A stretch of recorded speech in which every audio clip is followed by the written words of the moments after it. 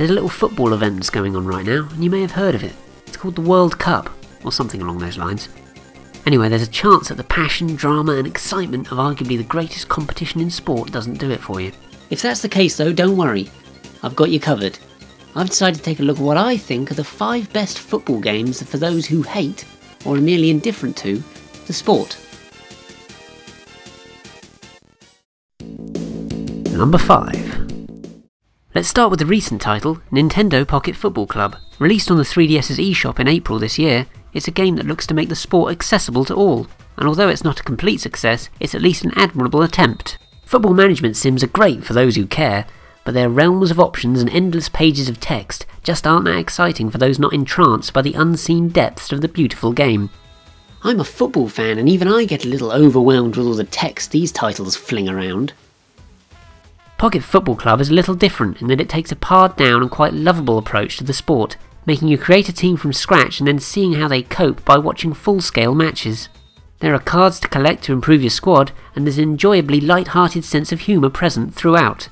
It may not be a truly exhilarating experience, the rinky-dink visuals are lovely, but they can't stop the concept getting a little dull before too long, but this is a game that's clearly had a lot of love poured into it, and is worth investigating as a result, even if you're not a football fanatic. Number 4. It would be somewhat churlish to ignore smartphones and the many football games they've spewed out in recent years, especially as many of them are actually top draw. The one I'll plump for here is an older one though, Flick Kick Football, released by Pickpock way back in 2010. Its main strength lays in its simplicity, and can therefore be enjoyed by all. There's a football, there's a goalkeeper and players to kick your ball around. You kick the ball by drawing a line on the screen, adding bend to your shots when necessary.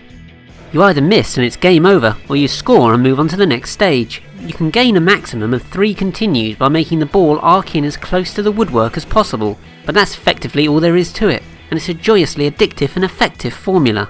The sequel, Flick Kick Football Legends, is the more fleshed out experience, but from what I've played it flashes ad after ad in your face, which is a pity, otherwise it'd be the far superior title. The only real way the core concept could be improved is by adding some Alan Partridge commentary. Striker! He must have a foot like a traction engine! Eat my goal! Perhaps that can come in a future update. Well, in an ideal world, anyway. I will add that there are a few more light-hearted football games on smartphones that come recommended as well, namely New Star Soccer, Score Classic Goals, and Soccer Moves. Number 3. There are a lot of Game Boy football titles, and almost all are either unplayable or glitch-ridden, but one game that stands head and shoulders above the rest is Nintendo World Cup. For many reasons, and not all of them good ones. Also released on the NES, this was one of Nintendo's first ventures into the sport, and it's a surreal experience that leaves an impression on all that play it. It certainly makes Soccer, also released on the NES by Nintendo, look even duller, which is no easy task.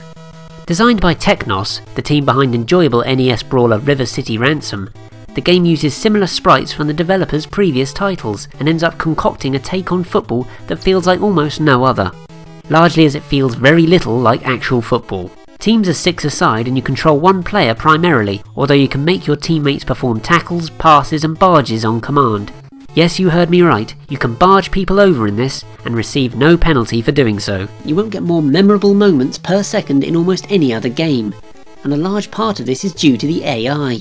Players falling over for no reason, nonsensical defending, glitching sprites, goal line scrambles, illogical attacks and crazy shots, they're all here.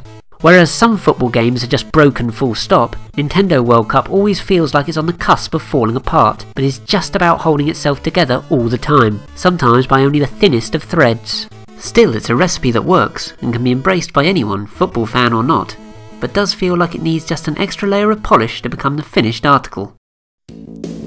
Number 2. And here it is, the finished article, or should I say articles, as I'll cheat and include 2 games for my second spot. But in my defence they're very similar. They are of course Mario Smash Football for the GameCube and Mario Strikers Charged Football for the Wii. My reason for putting both on this list is that I really don't think one is definitively better than the other. They have the exact same concept with teams consisting of characters including Mario, Donkey Kong, Yoshi and Luigi basically knocking 7 bells out of each other within confined cage pitches. Like Nintendo World Cup, this isn't really football in any sense, which is what makes it so much fun, and perfect for those with no interest in the sport. Unlike Nintendo World Cup though, these two games are much larger in scale and ambition, with significantly more single player and multiplayer modes. Playing these games with friends is where they really come alive too. Matches are also enlivened by a range of weapons, environmental hazards, and the ability to score super or mega strikes, which if performed correctly bag you multiple goals. The Wii version even gives individual characters their own powers, only adding to the chaos. I will say these games are far from perfect though. They offer little for those who want any time to think, and are a little too hyperactive at times.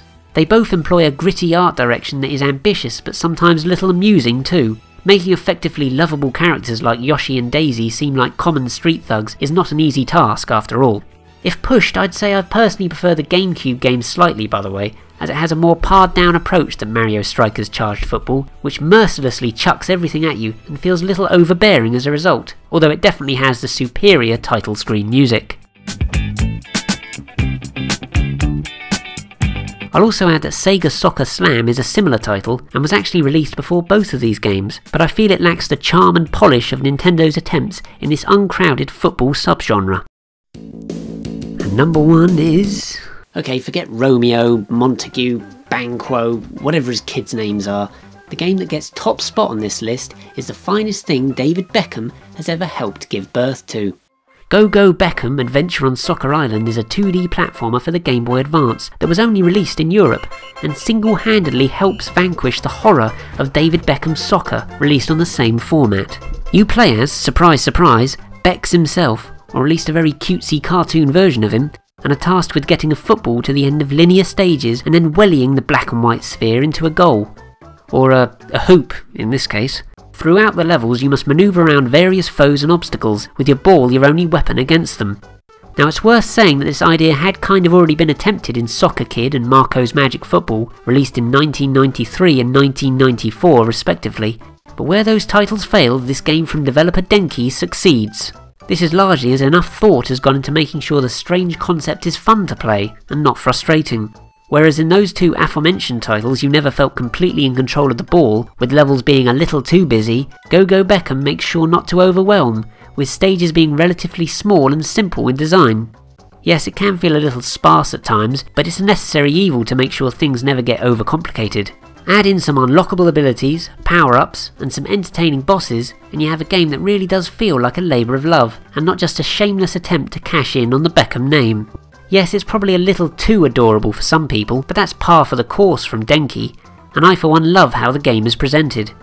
Don't let the sugary visuals fool you either. It's a tough game at times, especially if you want to collect all the various trinkets in each stage. So yes, Go Go Beckham is well worth having a kick about with, whether you like football or not.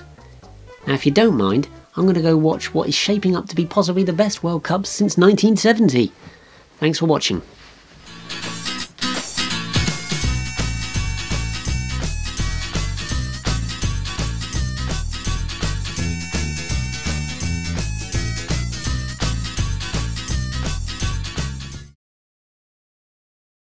France are keeping the passes flowing well.